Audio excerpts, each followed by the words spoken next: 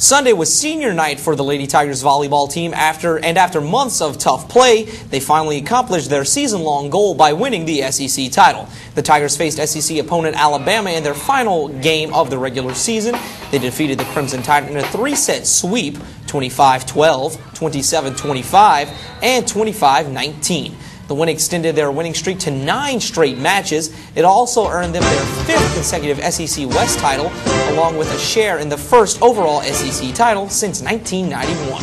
Sports Showtime caught up with LSU head coach Fran Flory to get her thoughts on the success of her seniors on their special night. You know, traditionally a lot of schools struggle with senior night, but our group plays well on senior night because they are so devoted and so loyal to the people that have walked in their shoes before them. So, you know, I couldn't be prouder of our group. The Lady Tigers will find out who their first postseason opponent is this Sunday at 2:30 p.m.